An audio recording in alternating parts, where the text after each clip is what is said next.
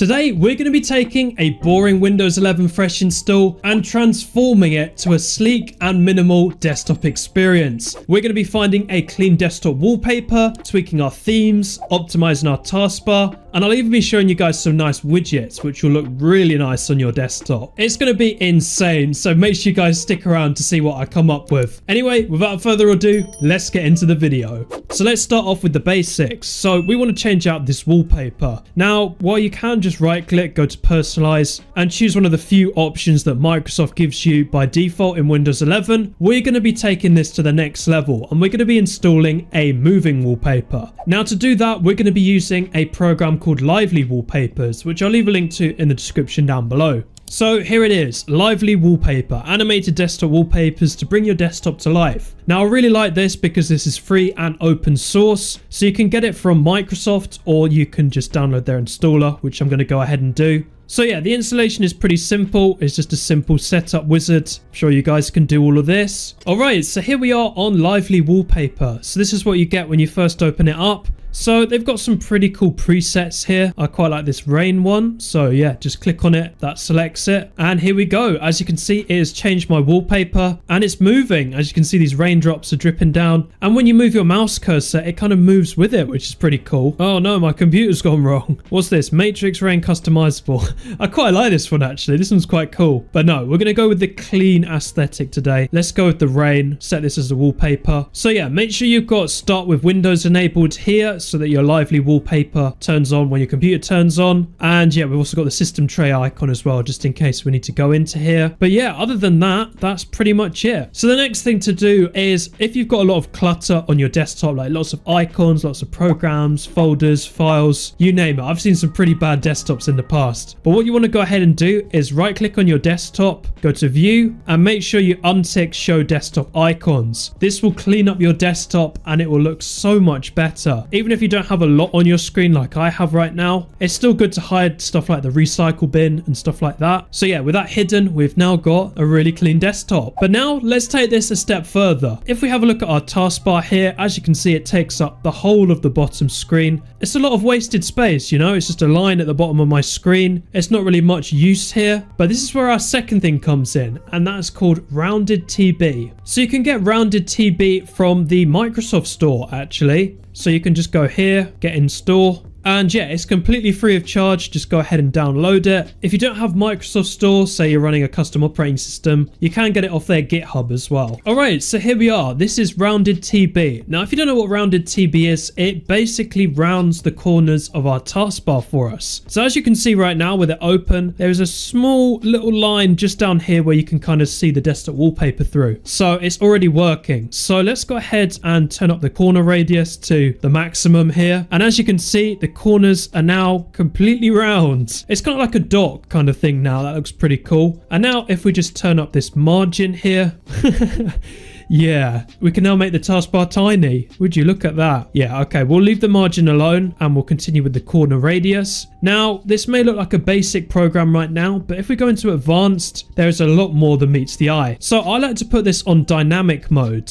So once you've ticked dynamic mode, press apply. And as you can see, we've now lost a chunk out of our taskbar. And that's because every time a new application is launched, it will add it to this taskbar. So do you remember what I was saying earlier about making the taskbar into a kind of like a dock? This is pretty much what dynamic mode does. Now, we could probably do even better by going to the taskbar settings here and disabling widgets. And we're also going to turn off the search box as well. So yeah, now we've got nice central icons in the middle here.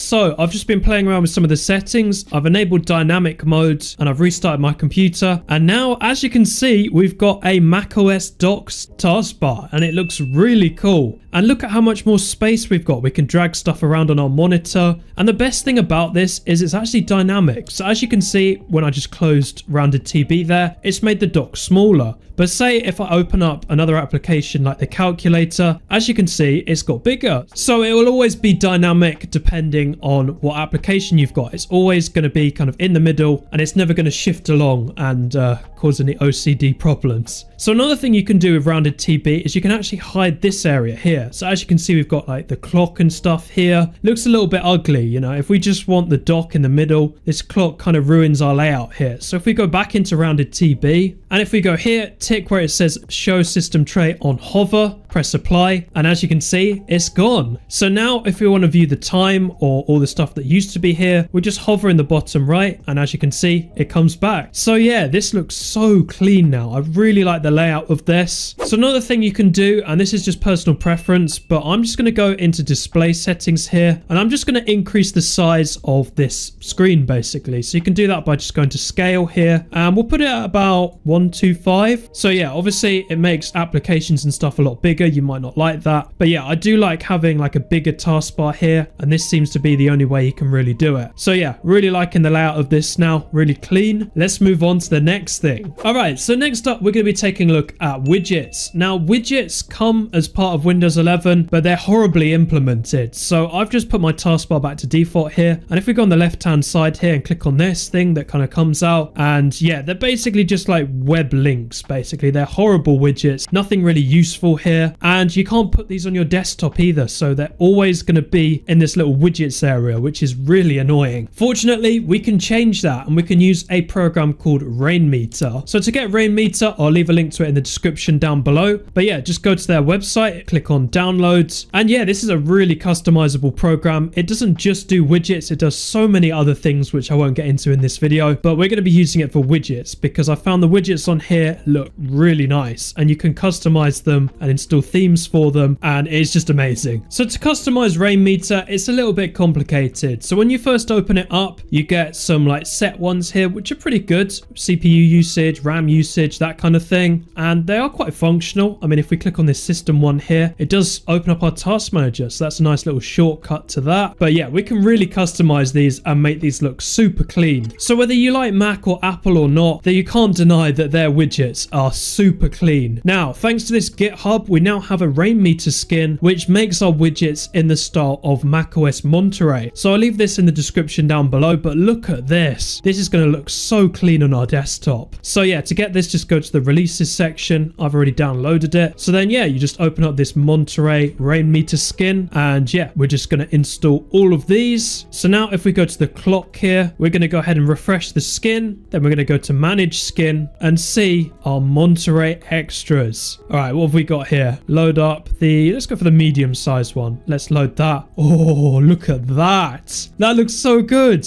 And it's like kind of blurred. It's like kind of translucent. Oh, this is brilliant. Let's go with a calendar as well. We might as well go with like all of them. Let's go for the small calendar, should we say? So let's go ahead and load that up. Actually, no, we'll go for medium. We'll go for medium. Yes. Look at this. So yeah, it does look a lot like macOS. It's based off that, but look at how clean that looks. Brilliant. We've got notes as well here, which I believe is like sticky notes, but it's obviously in the macOS Monterey skin.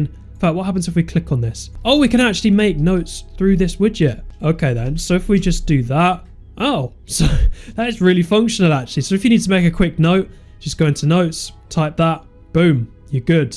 So yeah, this is not only clean, but it's also functional, which I really like about this. Oh, okay, this one might be nice. Volume widget. Oh, that is brilliant. Well, I mean, yeah, it looks like macOS. It works, I'm pretty sure. Is that turning down our sound? Yes, it is. So it's working. But to be honest, I'm not a big fan of that. I feel like that's a lot of wasted space there, to be honest. There might be a different version. What's this small one? Okay, this one might be a little bit better. If you want to just quickly turn up and down your volume, you can do that through here. So yeah, there's various different sizes of every widget. I'm just going with the mediums right now. But yeah, the large obviously displays more information. So it tells you obviously the weather by hour and the weather by day and the top temperatures and that kind of stuff. Let's go with the medium one, see what we've got here. Okay, this one might be a lot better. We'll put that up here. So to edit your location for the weather widget, just right click on it, click on edit weather, and then go to city here. So I'm just going to type in London, then just press enter. It should update and then save. And now we've got the London weather. Perfect. Let's also go ahead and make this widget a little bit smaller. And yeah, that is ideal. Honestly, that's really nice. So yeah, this is pretty much our layout here. So we've got our timer, calendar, quick little look at the CPU and RAM usage. We've got our weather, music here as well, which is really really cool. Let's just try and rearrange some of this. I'm going to mess around with this off camera and I'll be back once we've got a clean layout. All right, guys. So I've been playing around off camera and this is my new clean desktop layout. Would you look at that? So yeah, it turns out Rainmeter is incredibly customizable. There are so many skins and widgets out there for it. All you need to do is just search around. They install in like one click and they're super easy. So I've got a clock widget here called X Clock. Very easy to install. You can drag it anywhere and it just shows the date and time, which is very nice to have. I've got another clock widget here, which is obviously our macOS Monterey widgets. Turns out you can actually edit these by just right clicking and go to edit clock and you get a nice little macOS like editor here, which is pretty cool. And you can even go to the Monterey Rainmeter main menu here and you can customize your widgets even further. So you can enable and disable them through here, which is something that I didn't do before. I was doing it manually through Rainmeter.